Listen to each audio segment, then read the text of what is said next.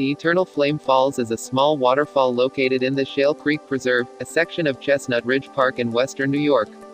The waterfall is so called because of a simple phenomenon, a natural gas leak just underneath the falls that just happens to be burning all the time.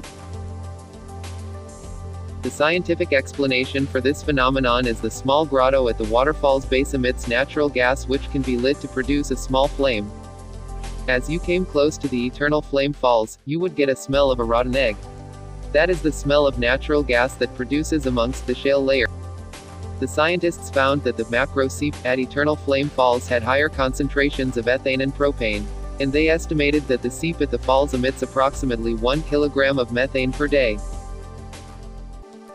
It was believed that the flame has once gone out, however immediately lit again. The researchers implies that something else is keeping the flame alight. They are unable to discover the real reason behind such a phenomenon and still it is a mystery.